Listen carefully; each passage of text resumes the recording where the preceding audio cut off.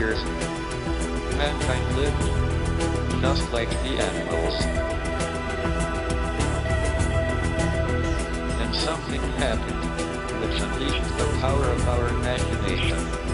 We learned to talk. There's a silence surrounding me. I can't seem to think straight. I sit in the corner,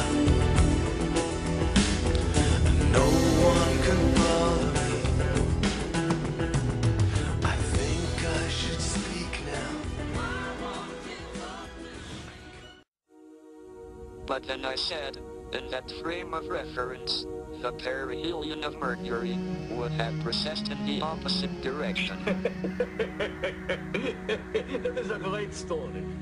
Quite amusing, Dr. Hawking. You see, Sir Isaac, the joke depends on an understanding of the relativistic curvature of space-time.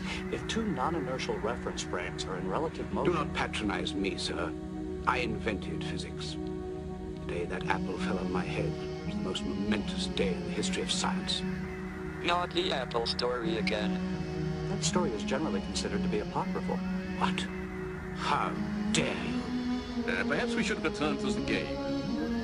Let's see, where were we? Yes, you raised Mr. Baker, which means that the bet is 7 to me.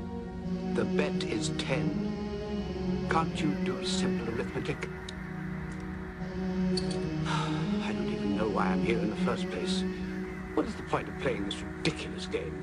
When I play poker with my shipmates, it often appears to be a useful forum for exploring the different facets of humanity. I was curious to see how three of history's greatest minds would interact in this setting. So far, it has proved to be most illuminating. And coffee. Can we get this over with, please? It's your bet. I raised 50. Blast. I fold. I fold as well. The uncertainty principle will not help you now, Stephen. All the quantum fluctuations in the universe will not change the cards in your hand. I call. You are bluffing, and you will lose. Wrong again, Albert.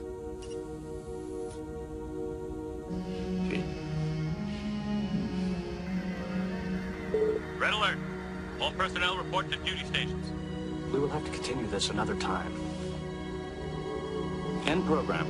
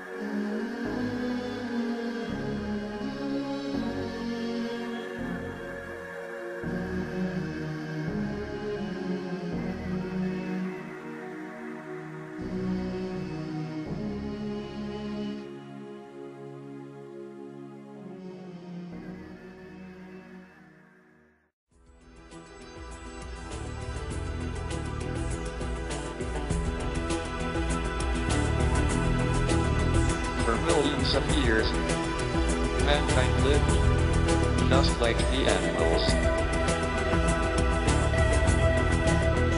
And something happened, which unleashed the power of our imagination.